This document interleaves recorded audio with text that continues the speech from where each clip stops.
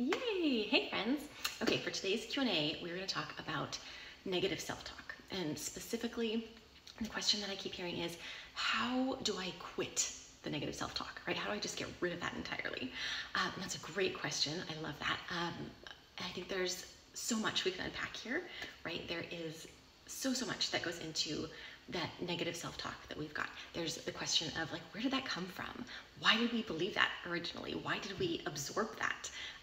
Why do we keep doing that to ourselves? Why do we keep believing these things that we have, pulled in from somewhere outside of ourselves and allowed to be part of our inner narrative?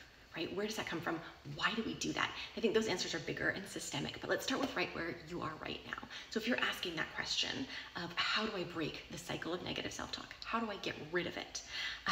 If you're anything like me, you're like, I would love to just like, now that I'm aware of it, wake up tomorrow and have it be gone because it's this yucky thing and I do not want it.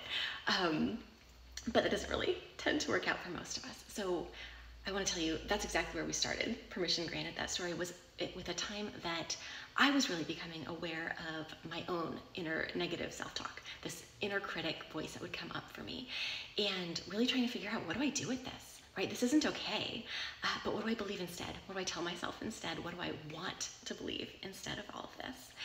And so we really worked through all of that there, but I want to tell you that I think we have this tendency when we notice that we're saying these things to ourselves, things like, oh, I knew it was going to go like that, or I never get things right, or who do I think I am to even be doing this, or I'm the worst, I'm just the worst at this. You know, when we're hearing that stuff, there's a temptation to believe that it doesn't really affect anybody else, right? That's just something that I'm saying to myself, even if it's something that I would literally never say to my kids or to my friends or to my partner, right? The fact that I'm saying it to myself, no big deal, right? And that is just not true, right? That's why we let it hang out. We let that keep continuing because we think it just affects us, but that's just not true, right? How you talk to yourself is going to affect how you show up in your world. It's going to affect how you treat other people. It's going to affect whether or not you let other people in, how close you let them get. Because if you let them get too close, they might figure out what it is that you think you know about yourself, right? They're going to figure out those same negative things that you're saying to yourself if they get too close. You kind of hold people out there a little bit. You are afraid to take risks when you are really inundated with that negative self-talk because that's when it comes up, right? When you step outside of your little box and you try something outside of your comfort zone and things don't quite go as planned, and you're feeling maybe shame or anger or fear or resentment, something comes up for you and that voice comes in and is like, yep, I knew that was gonna happen. I knew it. Yep, you shouldn't have done that thing.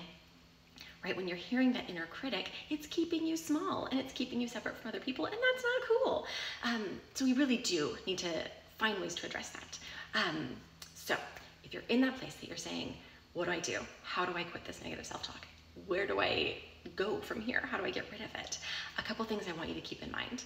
One is that especially if you've just become aware of this voice that comes up, right? This narrative, these things that you say to yourself, if you've just started to notice them, probably the amount of time that you've been noticing them compared to the amount of time that you've been actually saying those things or believing those things, probably you've been doing it for a lot longer than you noticed, right? For a lot of us, we absorbed those ideas a long time ago.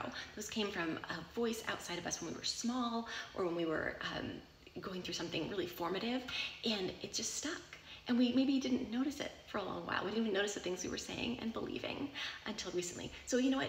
Even though we've just become aware of it and now we're like, ooh, I want that thing to go away, it maybe it's gonna take us a minute to turn that ship around, right? That's a pattern we've had for a long time. And it maybe is gonna take a second to establish a new habit, a new pattern there, and that's okay. We don't need to judge ourselves for that. We can have a lot of grace for it just taking a minute to turn that ship around, okay? That's the first thing. The second thing I want you to know is that when you start to see that thing, that negative self-talk come up, and you're like, oh, I've been aware of that, I want to change that thing, but here it is again. It's really tempting to start judging ourselves for having that negative self-talk, right? It pops up again, and you're like, oh, am I not over this yet? Have I not outgrown this? Have I not figured this out? What we're doing is we're adding negative self-talk about the negative self-talk. That is not going to fix anything, okay? So when you start to notice that you have this negative self-talk, you have this inner critic voice, you're aware of it and you want it to go away, just start by observing it instead of judging it, okay? Or instead of judging yourself for having it. It's there. It's not shocking that it's there, right? You absorbed that idea a long time ago, whatever that idea is. You had a pattern of believing it or telling that thing back to yourself over and over again. It's not shocking. It's not shocking that it's there. That's okay. We're going to do something with it, but we're not going to judge ourselves for having it, okay? So we're going to give ourselves grace when it takes a minute to turn that around, and we're going to not judge ourselves when we see that habit still coming up again, because it is a habit. And what do we do with habits? Okay, when you have a bad habit, it is so much easier to replace that bad habit with something good than to just quit it, right? Just to go cold turkey, we're not going to do that thing anymore. Usually it's a lot harder to do that than to bring in something new. So that's what I really recommend, and that's what I did with the negative self-talk in particular. So first, the very first thing that I would do is talk back to it, right? When you hear that inner critic come up, when you hear that voice saying, oh, I knew I couldn't do this. I knew it was going to go like that. Or who do you think you are? Or how dare you? Or, you know, oh, I'm the worst at this. That's one that comes up for me a lot. Oh, I'm the worst. When you hear that, don't just let it stand, right? You don't let that happen. That's not the kind of language we allow around here in our own heads. So we just, you notice it and you say, oh, okay, well, thanks for that opinion. That's an opinion. I'm going to go ahead and put that over there, right? I heard you. I acknowledge you, inner critic. And I'm going to take that opinion and just, we'll put it over here and we'll consider whether I really believe that or not, right? So you just start by talking back to it. When you hear that one that says, how dare you? You say, you know what, how dare I not? How could I not try this new thing, step into this new place? How could I not? And you find something that just interrupts that voice right away, okay? Because we are not cool with letting that kind of rhetoric stand in our heads. So we just let it know. We're gonna interrupt you right here.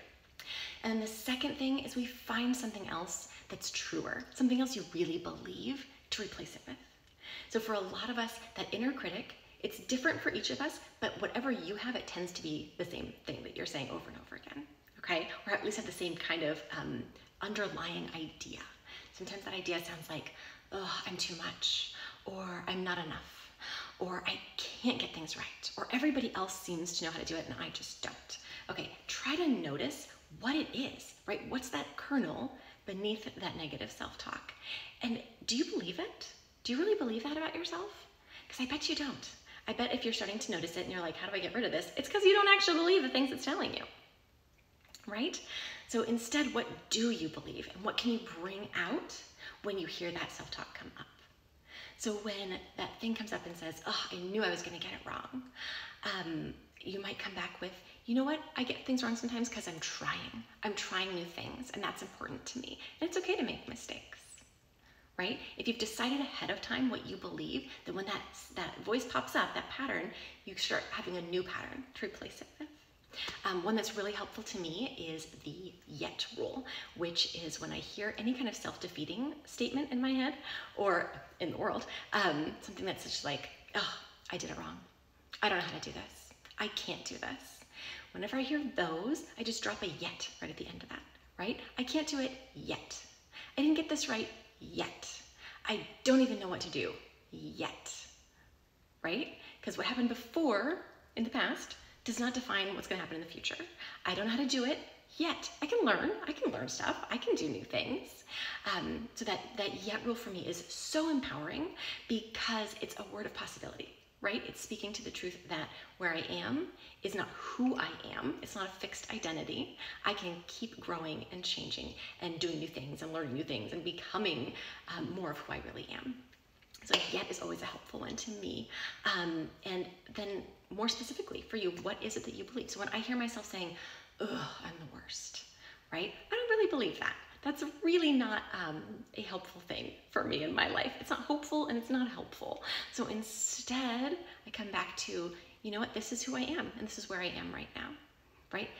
This is just the truth of who I am. It's not about the best, it's not about the worst, it's about the truth, right? Because if we think that our value is in being perfect, that's never gonna work out for us. Humans are not perfect. We're not meant to be, and that's okay. We don't need to be perfect. We don't need to be anything other than what we are. So your value is not in perfection. Your value is in being you, right? That's where your worth is. It's just in you being you. You are already worthy, you're already enough, you're already okay. So when those kinds of things come up where you're hearing, ugh, I'm just not enough, ugh, I just don't know how to do these things that everybody else knows how to do, you can come back to, okay, maybe, but my value isn't in being perfect. My value isn't in getting everything right, right? I'm okay as a person just being who I really am and doing my best and showing up and listening and connecting and trying again. All of those things are what I value, not being perfect, not making no mistakes. Okay, so when you know what you believe and you have something you can replace that negative self-talk with, you start to create that pattern to replace the old pattern. And that's where I think we start to really see change and seeing that we don't have to just stick with that pattern that we got a long time ago. Most of the time we absorbed that a whole long time ago, and we've just been saying it over and over again. We can start to replace it with something new, something conscious that we really do believe and want to keep putting into the world. Okay, so that I think is how we start to rewrite that narrative, how we start to quit the negative self-talk. It's not an on-off switch, right? We can give ourselves grace, it takes a little while to turn that around. We're gonna choose not to judge ourselves, but just to observe it. We're gonna interrupt it, and we're gonna replace it with something that's truer, that we really believe, more than we believe that negative self-talk. Okay, that is today's Q&A. If you have questions for me, please do message me or leave them in the comments here so that I can come back and answer those another day. Okay, talk to you soon. Bye-bye.